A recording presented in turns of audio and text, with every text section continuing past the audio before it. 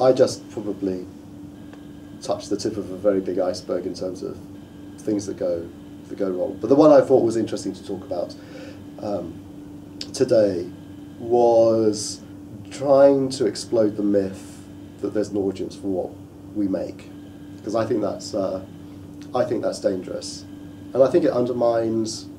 It lowers the creative bar, and it sort of undermines the quality of the work. Because if you assume that people are interested in our bullshit, you'll just make bullshit, and you'll say, well, of course they're interested, and they're ready, and they're looking for it, and they want to participate in it.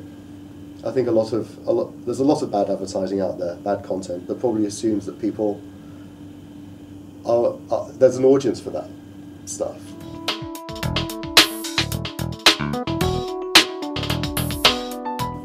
If I knew the answer to that, if I'd figured all that out, I'd have my own island and a yacht, and I would have retired years ago.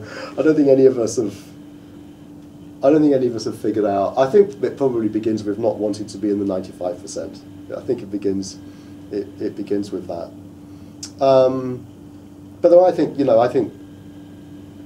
there's no formula. There's no rule book. I think being part of what people are already interested in is a much better tactic or strategy than trying to get people to be interested in you. Because I spoke today, most people aren't really interested in brands. So they don't really want to hear about you, but talk about them and their hopes and their ambitions and their dreams, or the things that they spend their time and energy and passions on. If you can make your brand part of what people are interested in, rather than trying to make people part of what the brand's interested in, I suspect you'll have a better time becoming part of their lives.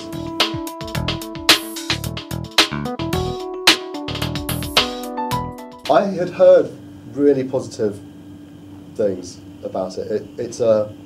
I'd heard it's not, while it's been going, I didn't realise it's been going for almost 20 years now. It hasn't reached the industrial scale that some festivals in other parts of the world have. So it feels like it's got an intimacy about it. It doesn't feel like it's being dominated by corporate sponsors.